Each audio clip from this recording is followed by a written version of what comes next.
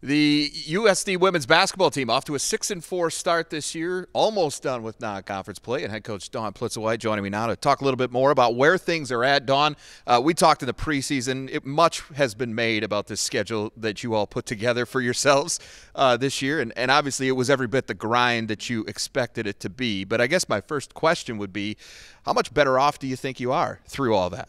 Well, when you play 5 Power 5s in your first 7 games, then the mid-major teams that are on your schedule are really, really tough. It shows up as an incredible challenge for you. But I think we have learned a great deal about ourselves at this point in time. This team that we have that has an identity to be just, I think, a great defensive team. And we're figuring things out offensively. You know, we're getting good shots. We need to be more efficient. But defensively, we're spending a lot of energy, and things are going really well on that end for us. At this point in time, the best that we've had a chance to defend up till this point in time in our season out of any team that we've coached here. And you've talked a lot about how important it is just to learn about yourself. I think every coach wants to learn about themselves during the non-conference season.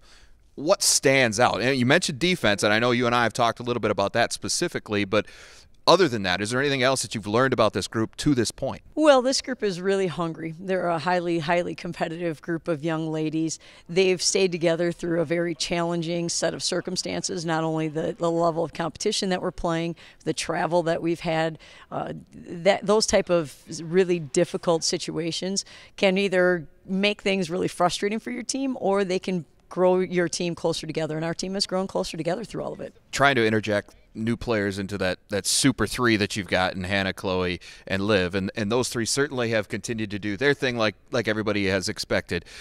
As you've built around them or tried to figure out how to use the pieces to complement what they bring each and every night, how is that process coming along, and who has stood out to you to this point as someone that's been extremely valuable? Certainly Maddie Krull and Kaya Watson are two young ladies who have started and who've given us some very good minutes and have continued to develop and grow their games. But Natalie Mazurek off the bench has played really well for us. Janai Ugofsky is someone who creates a lot of hustle plays and extra opportunities for us.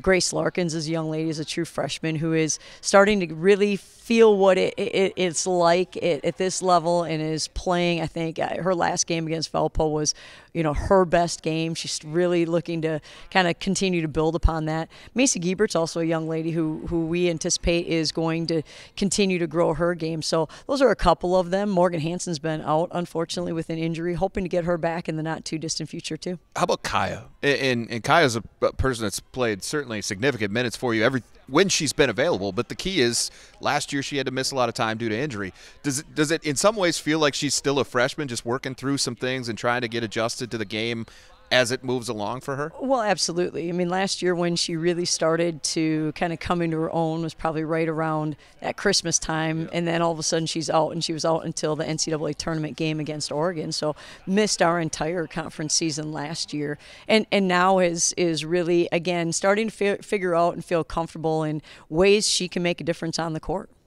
One more non-conference test for you coming up this week, and it's at Creighton. This is a program you have a lot of familiarity with. There's been kind of an established rivalry here in the non-conference part of the season. Have even seen the Blue Jays in the postseason at different times. But that familiarity, how does that help? And what are you hoping to see out of this last non-conference game before we get into the Summit League schedule already here before Christmas? Well, first of all, our young ladies are finishing up with final exams, and so this will be our first contest after our final exams are done, and that's going to be really important for us because hopefully that's a time that we can really relax. I think this has been certainly playing games during finals or even before finals is very stressful for your student athletes, and so now by the time we get to that game, we'll be through that. Prepping for Creighton is going to be a little different because we're right in the middle, and Monday and Tuesday are our biggest days of final exams, so that'll be a challenge for us, and kind of trying to keep it as concise as possible, which is challenging with Creighton. Creighton is a great basketball team, an outstanding program. Coach Flannery has done just an incredible job with that program. They've got some young ladies who really can fill it up from deep.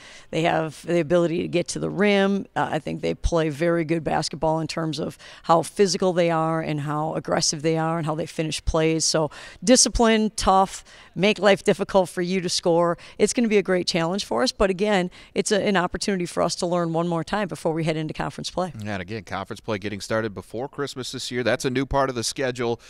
You open up at Oral Roberts at Kansas City. Always tough to open up on the road. So what are you expecting here at the beginning of league play, and how is all this going to transition or translate to what you've got in front of you with that? Well, the good news is in our non-conference, we've seen a number of different styles of play. And so we've learned how to make adjustments to those different styles, whether that's what they run offensively, what their transition break looks like, what they do in a half court, whether that's defensively, how they guard you. Are they in a man? Are they in a switching man? Are they in a zone? We've seen a lot of different looks at this point in time. And so hopefully that's prepared us well to go on the road and play at a high level before Christmas, which is really important for us. All right. Well, good luck to you. Look forward to seeing how it goes. Thank you.